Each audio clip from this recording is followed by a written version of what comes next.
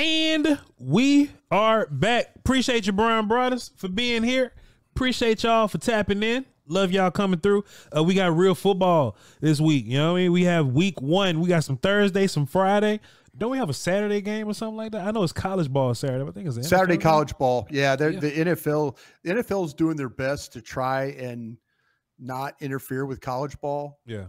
But they're going to interfere with college ball. Like next year, they're talking about moving so they can get the 18 games. Yeah. They're talking about moving the schedule up. And usually Labor Day weekend's reserved for college football. Yeah. NFL is like thinking, yeah, we've done this for a long time and we're about to have an 18-game schedule and we need this weekend. So, yeah, they've tried to avoid it, but I don't think they're going to be able to. Not going to be able to do it, Bryan No, Broaddus. man, not at all. Not at all. But we're going to be figuring it out, man. I've been kind of stretching the content out this week, Bryan. I've been trying to get used to the idea that the Lombardi's We're Doing All Right podcast is going to be more than one day a week. So we're going to be doing the Browns defense, Cowboys offense today. Basically, Browns offense. Pardon me. Browns offense, Cowboys defense. Do that today. tomorrow. Yeah, I know. This is how I work. I always work with the opponent's offense first. And so I have seen some Browns defensive tape. I'll like get into that tomorrow, but cool. Perfect. This thing's going to come down to a couple of different things for me. And I want to get your take real quick. It doesn't have to be quick because I give long ass answers that everybody like loses their minds on. I'm giving. What are you expecting from Deshaun Watson? I say in this football game, but really for the whole season. The injuries have been a problem. Lack of accuracy has been a problem. Yeah. At one time, this dude was a pretty solid quarterback. When you started talking about who would you rather have, they're both him and Dak kind of similar in the number of years they've been in the league. Dak's just become a better player. Yeah. But I just wonder, where are you on Deshaun Watson right now at Cleveland? I wonder. And we'll talk about the Eagles guy when we get there. We ain't got to jump on him. But I wonder, like how much weight some of these play callers carry or how much some of the weight some of these offensive guys can carry. And I know we can look and point and laugh and be like, oh, that was Bill O'Brien. But man, Bill O'Brien can call some offense. We've seen Bill O'Brien call some offense, right? It's just that when things go bad, we point the finger. Like if the Vikings lose, Zimmer's a bad coach, but if he's just the DC, he's a phenomenal, right? Deshaun Watson had a really good run in Houston. He had a couple of really, really good seasons, but it seems like since he got into his trouble, not even his trouble, since he just had issues with Houston, he just hasn't been the same dude. Now, it could be confidence, but I like to blame it on once you lose that dude that makes scheme really easy for you, you look different. And we're going to be having the same conversation about the dude in Philly because his guy went to Indy. And I bet you Richardson is going to be looking fantastic because play callers matter here. Jordan Love can look a certain kind of way his whole life, but Matt LaFleur, he, it's something about those dudes. Brock Purdy, it's just something about those dudes that when they work within the system and it's all good. But if anything changes, if anything out of that thing changes, it gets a little weird. And Deshaun Watson, he only played like 7 or so games last year, Brian. But he got sacked a bunch. He held the ball a bunch. It's not because his offensive line was bad. He be missing reads and running around, Bryan Broaddus, and he'll run into some sack trouble for you. And the news just came out. I was looking on the social, Jedrick Wills, who I thought Jedrick was going to get whooped anyway, but he's not playing. So now you got a backup, James Hudson. He was from Cincinnati, if you remember him. The University of Cincinnati, not a Bengal. So he's going to be out there. I mean, that'll be good there. But just, I think any kind of pass rush, any kind of muddy look, anything that can waver his confidence or whatever, if it's not available for him to run and you make him throw the football, I think you can have a field day if they choose to ever stop running. So I anticipate a bunch of spying going on. I anticipate a bunch of contain. If anything, Zimmer may be like, hey guys, I ain't telling you to slow down your pass rush, but just have gap integrity and just let this man stay in place and let him throw from the pocket, and we'll probably kick his ass all day and he'll let you sack him.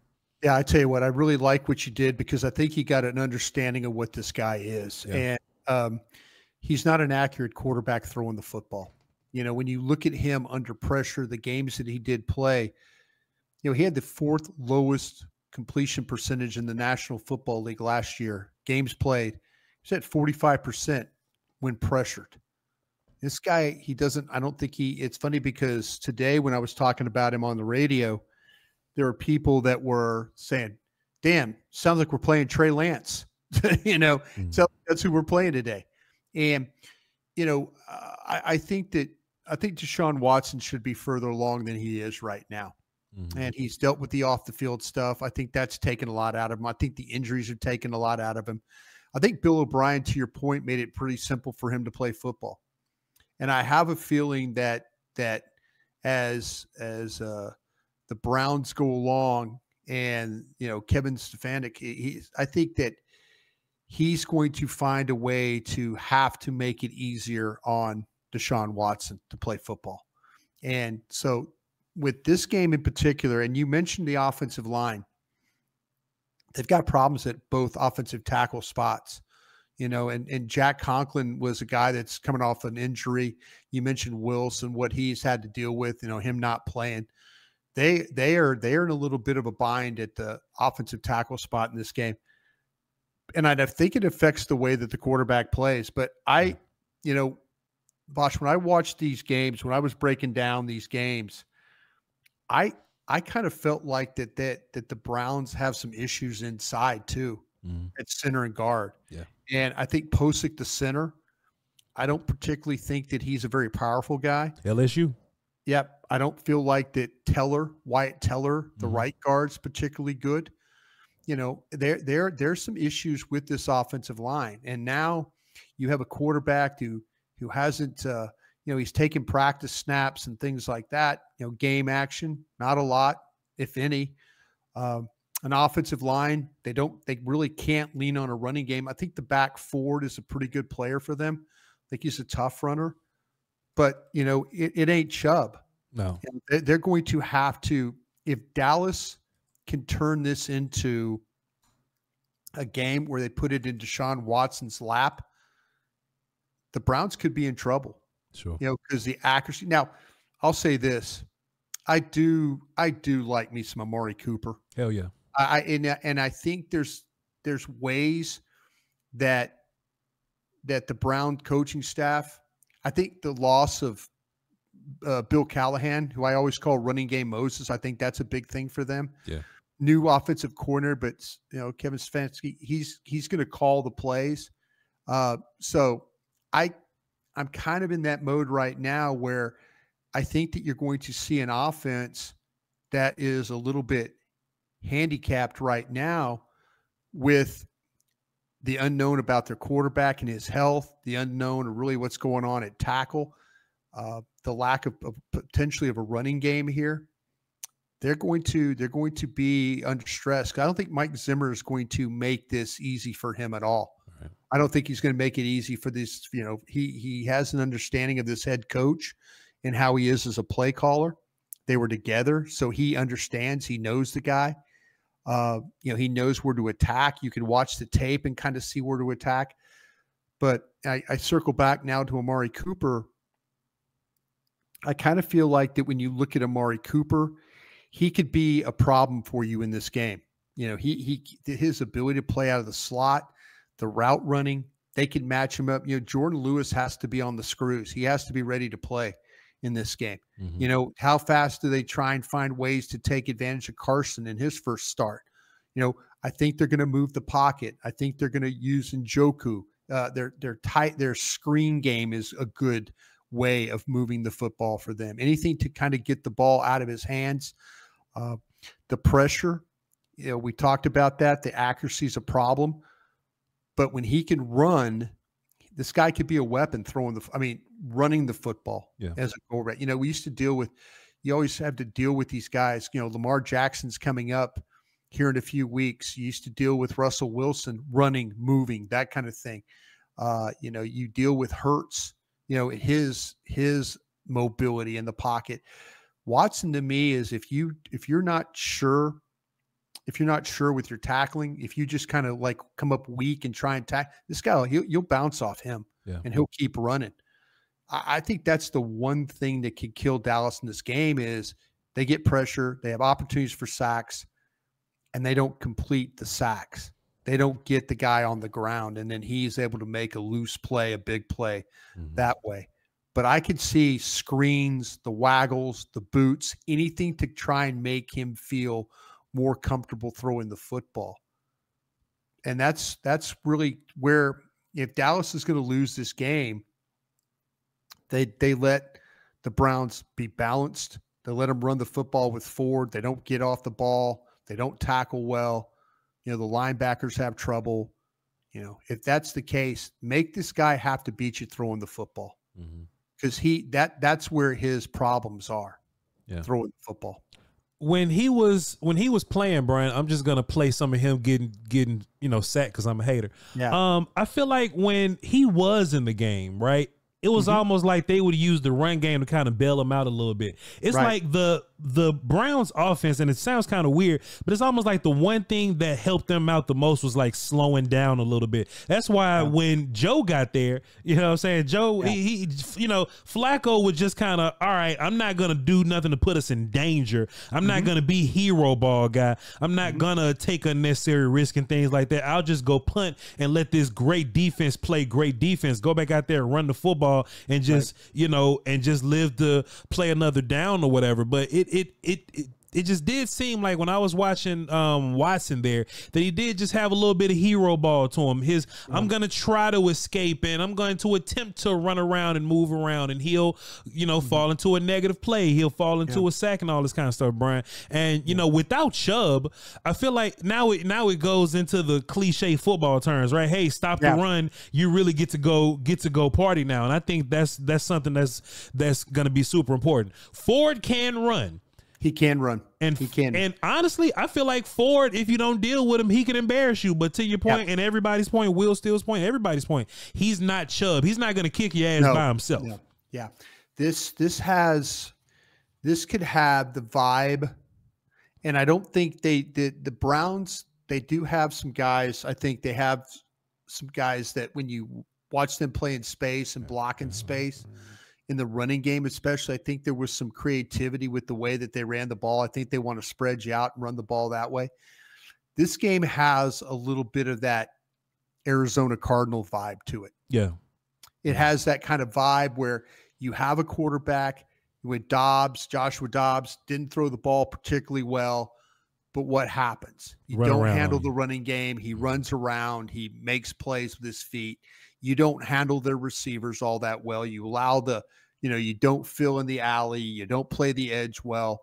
And then all of a sudden you're allowing players that aren't as good as you to make plays and to have success. And, Arizona has been a house of horrors for Dallas Cowboys. Don't get me wrong. Sure.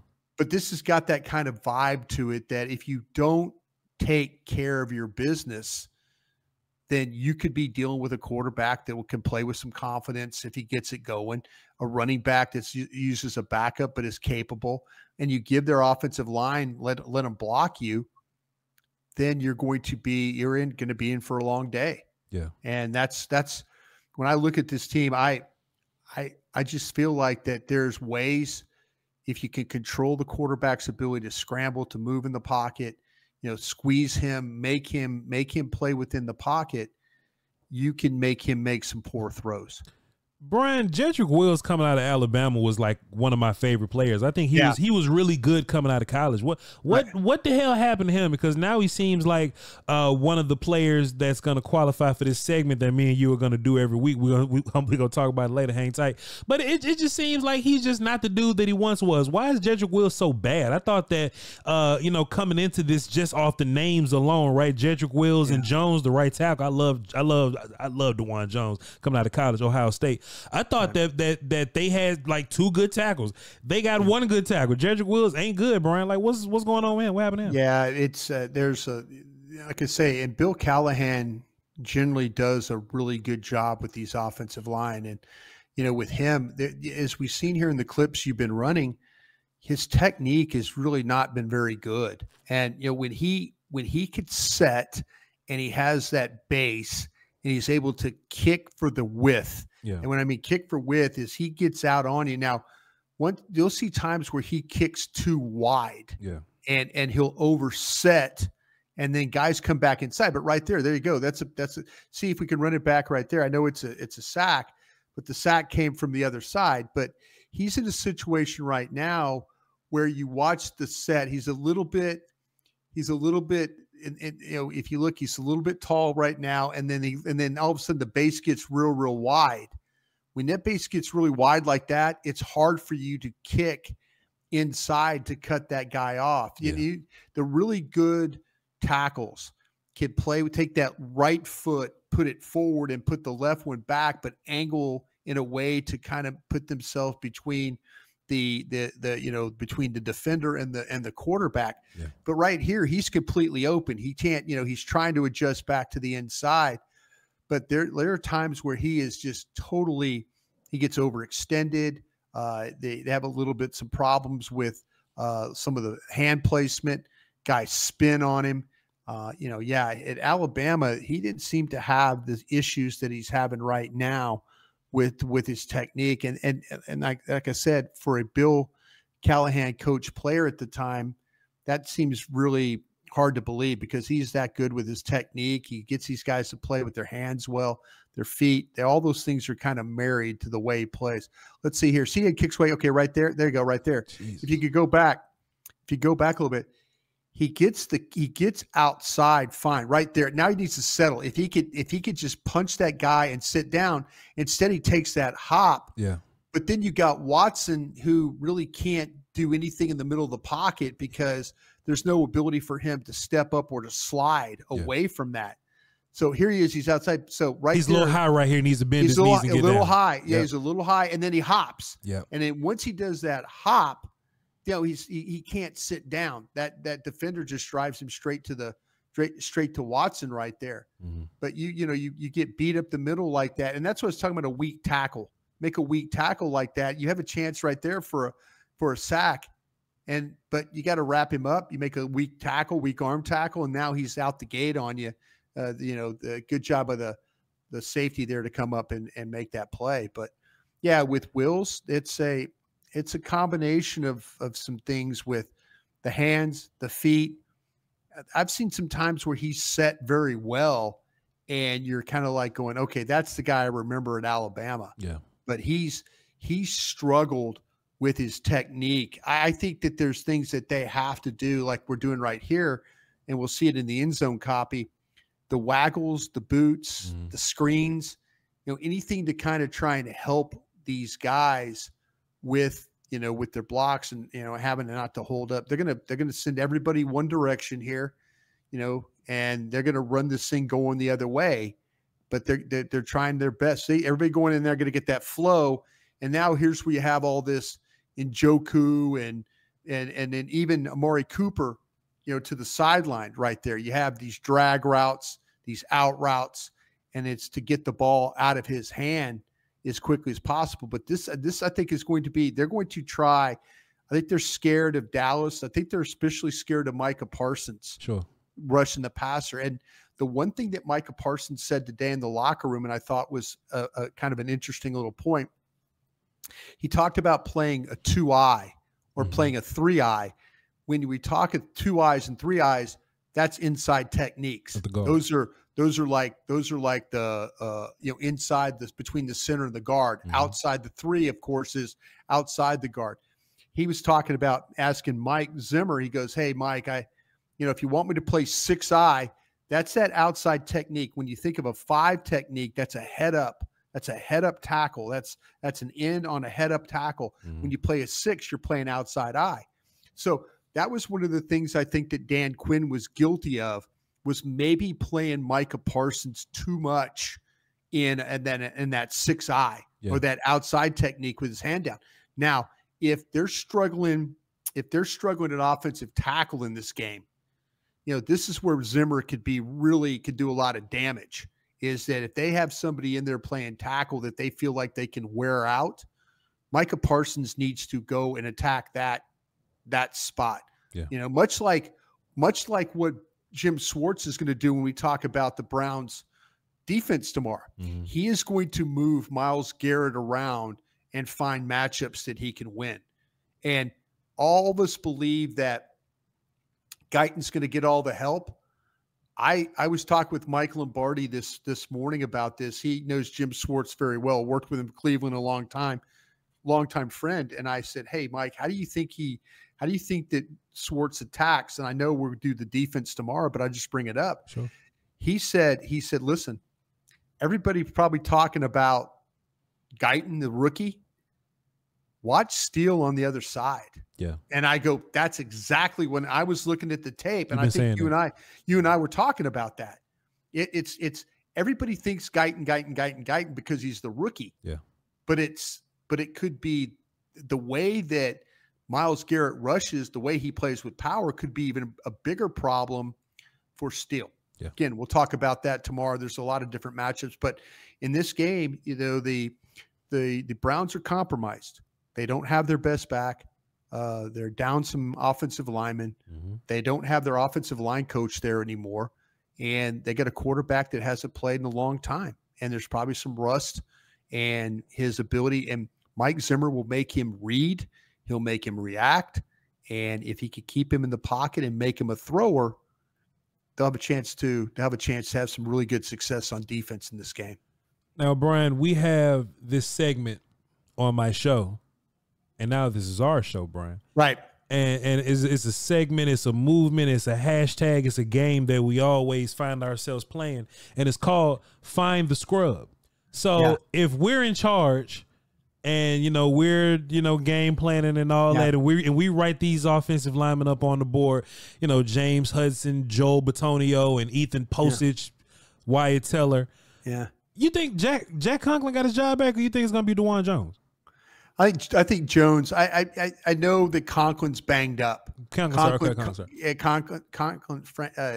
Conklin's got. I believe he's dealing with a knee as well. Okay, gotcha. And so they got some struggles there. So we feel we feel better that Mike Zimmer is going to do more of a job of moving Michael Parsons around than Dan Quinn did, right? He will. Yeah. Bryan, in a good old game of Find the Scrub, who you think Michael Parsons is going to be lined up on the most? What scrub are we going to take advantage of?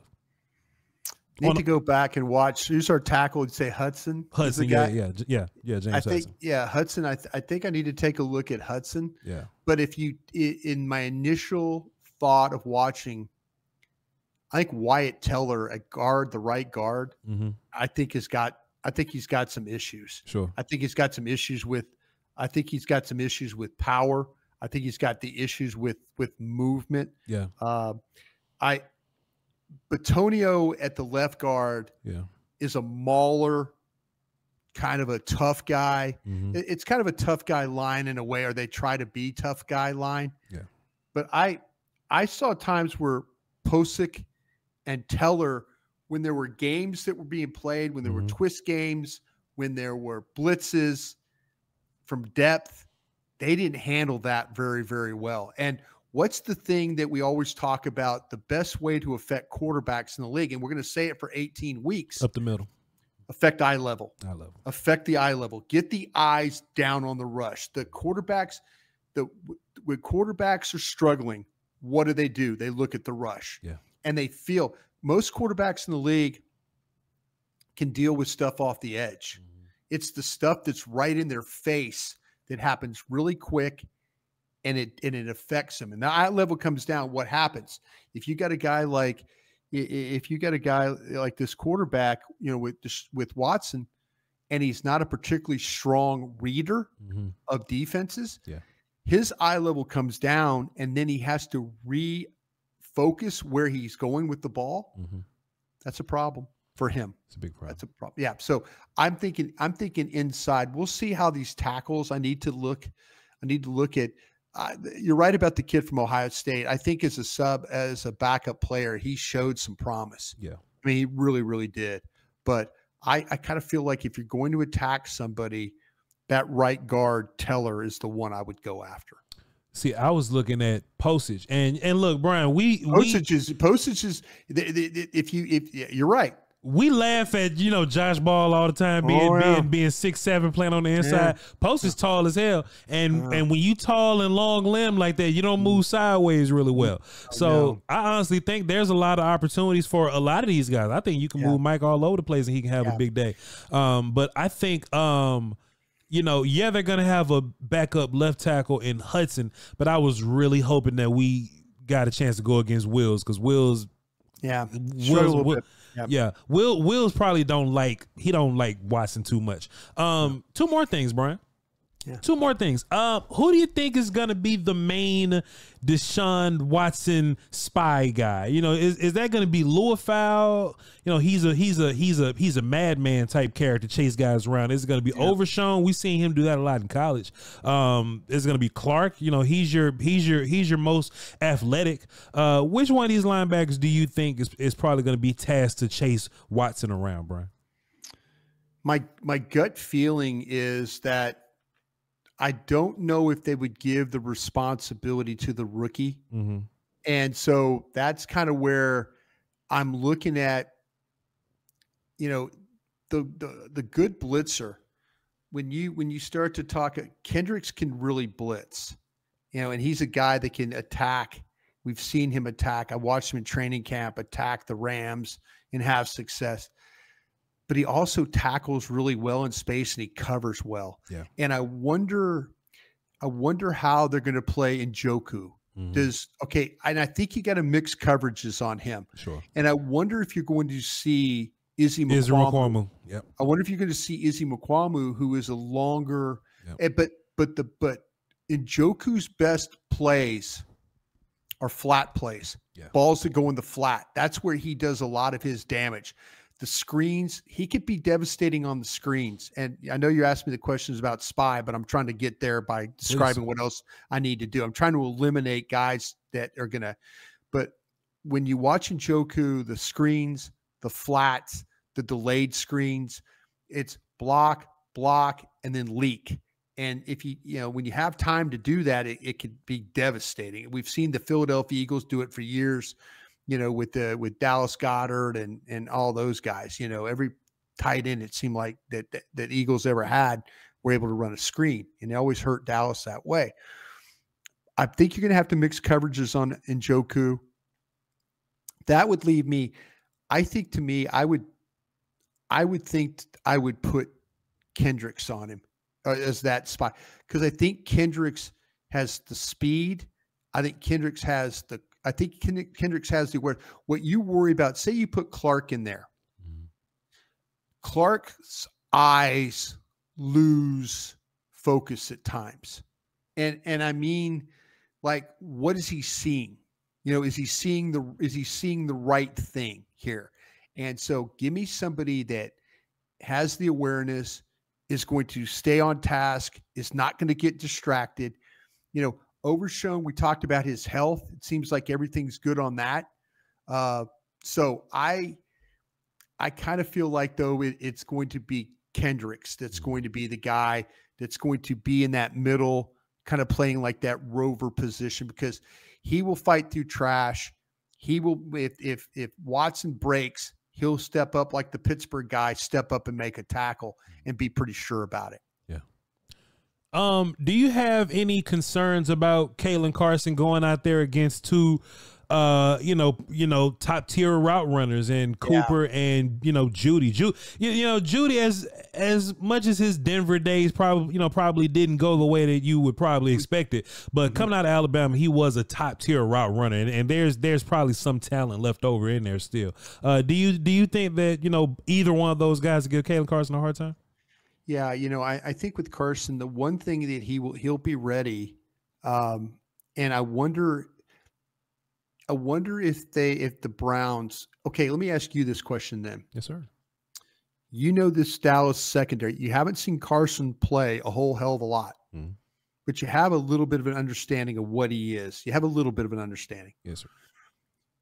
If you're Kevin Stefanski, are you attacking the rookie, or are you looking at, give me Amari Cooper in the slot, in space, with all that field to work with, against Jordan Lewis. And let's not forget Diggs. Sure. You know, Diggs is coming off this injury and stuff like that. I mean, it's just not losing Bland. It's Diggs coming off an injury. We haven't talked a lot about Diggs. Yeah. Now, this is his first game back in a long time. I mean, he played the scrimmage practice games against the Rams, but this is going to be a challenge for him too. But I wonder if you're the Browns and you watch the Dallas tape, do you want to attack Jordan Lewis with all that space to work with Amari Cooper, or do you want to put him on the outside against Carson and let him just try and run by Carson and run him on the comebacks and the outs, you know, those types of plays? So let me set this up by saying this, Brian. We had this joke going around, you know, me and my audience members, right?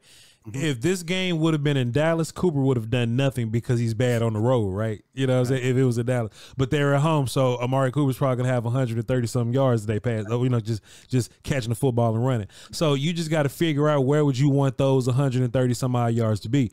I don't think your corners get beat on the easy double moves like they used to. And I think Cooper can hit you with some of those, right? Yeah, sure can. And even when Cooper was here, I felt like he would be the best slot receiver in the league because of him and his route running and just flashing his hands and just getting open like that. And I wonder if the Cowboys putting so much pressure on Watson, I wonder if that's something that the Browns can go to, just moving Cooper closer to him so that Watson can maybe get rid of the ball quicker or something like that. But if it's me, maybe early in the game, I'm testing Diggs' knee. If it's me. Yeah. The one thing that when we all understand Amari Cooper, the type of player he is, the posts, the corners, the goes, those are all really good routes for him. Yep. And the closer you get him to the sidelines, the better he is catching the ball. It's catch, tap, tap, catch, tap, tap. You know, he's one of those guys. Yeah. So I kind of feel like that they're going to test. The one thing that Watson can do is he could throw the ball. I mean, he's got arm talent. Yeah. I mean, I watched him in that Tennessee game. He's standing on right hash, ball throwing an out all the way to the left, and it was a rope. So he's got that ability to throw that type of ball. And they might see it on tape with Carson, you know, some of the things about, do they feel like he's got the deep speed to keep up? So you might see Judy or Moore, one of these guys running down the field and see if he can keep up. You know, but I like, you know, when you're talking about Diggs, I think that I look at him and I feel like, okay, if you had to say, is Carson the weakest of the three corners that are on the field? You would have to say so, yeah. Just because of lack of experience, or you just don't know? We just haven't seen him. We have no idea what's going on with him. Yeah. Okay, say Bland was playing. If Bland was playing, I'm maybe still trying Trey because he's coming off the ACL. I think Jordan Lewis was your best corner last year. Okay. Like towards the end of the year or whatever, I think Jordan Lewis. No disrespect to Jordan Lewis. I just wonder if they would look at him and say, you know, maybe they would though, bro. Like maybe outside looking, like we as Cowboy fans know how Lewis gets down, but maybe outside looking in, maybe they want to try Lewis, and that may be to our benefit or something. You know, never know. Yeah. Well, that would be. I think the Diggs. I think your Diggs thought is actually a pretty good one. I think that's something you have to consider, that they're going to say, well, okay, well, how good is your knee? How good is your knee? And you know, do you throw inside breaking routes on him and stuff and test him that way? They're both these corners, I think. Well, actually, all three of these corners are going to get tested. The question is, can Watson find time, and will he be accurate enough if, in fact, that these guys, the tight window throws could be a problem for him. Yeah. But he can miss open throws too. You know, it's always a possibility with him. Is there anybody else on this offense that kind of, keeps you up at night a little bit? They got Elijah Moore. He was a guy with the Jets that was kind of fighting for his respect, but he was a player that would do well if they would throw him the football. They just didn't throw him the football, Brian. You think he has any problems for us? Yeah, like I say, the unknown really is Judy. Judy, I mean, at one point in time Judy, would make plays. And you wonder, I do think Cooper's going to get his. Yeah. Like you said, though, I think you need to limit the damage. And if he has a 100-yard game, you hope the final score is 24-13 or something like that, but, Cooper had 130 yards. He played well, but he did nothing he did nothing but between the 20s, sure. And so that's kind of your hope. I do worry about Njoku because I don't know how that matchup is going to go. Sure. And we've seen Izzy take some big guys and cover. I think you almost have to treat him because his ability, it could be short throws. Yeah, he's a yak guy. Yeah. It's easy throws. It's something where Deshaun Watson doesn't have to really work very hard. It's get outside, then all of a sudden, there's Njoku. Everybody overflowed, over pursued the play. Now they're throwing the ball back, and how many of those you're going to get in this game? Yeah. How many screens you're going to get? I mean, he could be the leading receiver in this game just because of the simplicity of the throws. Just trying to make sure that they need to get the ball out because they do not need to get Watson killed by Micah Parsons screaming off the edge. Let me ask you a question if I could, buddy. Yes, sir. Please. Where are these sacks going to come from?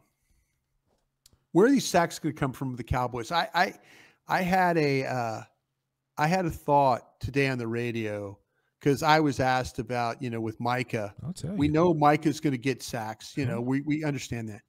Where are the other sacks coming from? I think, or the other pressures. I think Overshown can get some. I think Donovan Wilson can get some for you. I think Marshawn Nealon from the inside can get some for you. And I'm hoping that maybe with some Zimmer magic, D-Law can get back on his horse and give you something. Like, he doesn't have to be a double-digit sack guy anymore. Like, that's not his game anymore. Right. But hopefully D-Law can give you something. But, Brian, something that'll make me extremely happy, that'll make me one smiling character coming back on the We Doing All Right podcast. I would love for Oso Digizua to do something in B-Gap. Yeah, I would love him to get some sacks from B-Gap.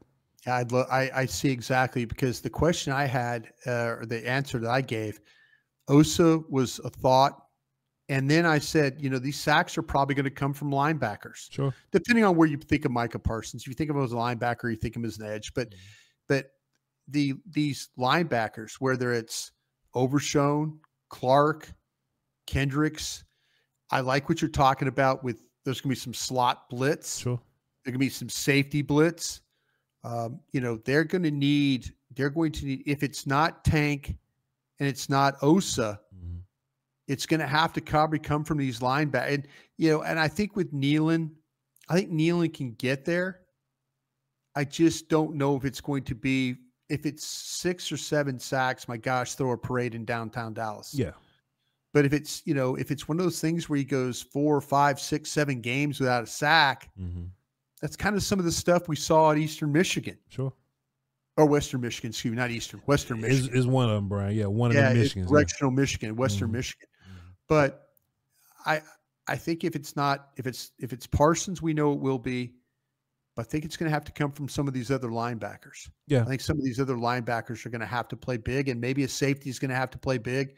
And maybe a slot corner is going to have to play big on some of those blitzes like we used to see from Orlando Scandrick, where he was able to get some sacks playing that way. I think Demo would love to walk down, and he would love to chase people around and get sacks. Overshown would love to do it. And honestly, him, like his whole draft profile or whatever, pass rush was a part of his draft profile. Right. He's a long dude that, he's relentless, and he's not small anymore. He's put on some decent weight. I think Overshown can get you some. But we To be fair, that's fantastic. That's a fantastic question because we don't have the same pass rush juice now that you know Fowler and Armstrong are not here. So that's fair. Yeah, I just wonder because it's going to turn into there's going to be some questions, and all of a sudden, if you've got quarterbacks that are looking pretty comfortable throwing the football, and it's going to be a lot of it's going to be put on Micah Parsons, but where are the others? And I love what you said about Osa Odighizuwa. Yeah, I love that, and you know I need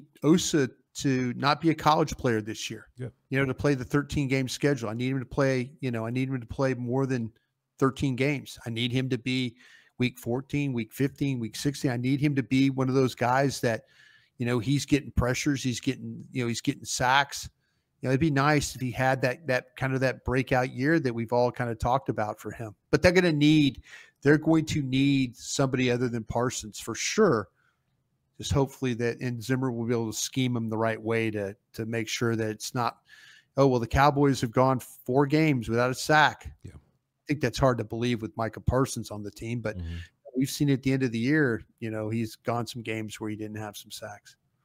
Well, damn Sunday, we gonna find out at 3:30, 3:05 Central Time. We're definitely gonna see 3:25. I think. Am I working till? I think I got my pregame show until 3:25. What are you trying to do? You trying to start the game early? Is that what you're trying to do? Bryan, I just work until they tell me the game on, and then when the game go off, I just work until I get sleepy. That's just what we do, man. We line up and we fight. You feel me? Man. Gotcha. I appreciate y'all for tuning in, man. Tomorrow we're gonna break down the Browns defense and talk about how scary they are. Them do we was laughing at the Browns offense today, but boy, tomorrow that Browns defense is gonna be a heavyweight fight with this Cowboys offense. It will be a heavyweight fight, no doubt about that. And we're gonna break that down for you. Hey, tap into Voch Lombardi on Twitter because I'm talking now, and tap into BRY Broaddus. Bryan, how come I wake up at 6 in the morning? You were up at like 5:30 reading comments, man. Quit reading comments at 5:30 in the morning. You know what? I just want to be really fair right now, and I love the comments. I love to answer the questions, but somebody got on me for that thing right there. Oh, the Eagles thing? Oh, the pennant. Yeah, they're like, you know, how the hell can you do that? Well, if you notice, I got a Cowboy pennant here, Eagles pennant here, Giants pennant here. Now, I had a collection of pennants when I was a kid. I used to go to Texas Stadium, and every game, my mom or dad would buy me $1 pennant.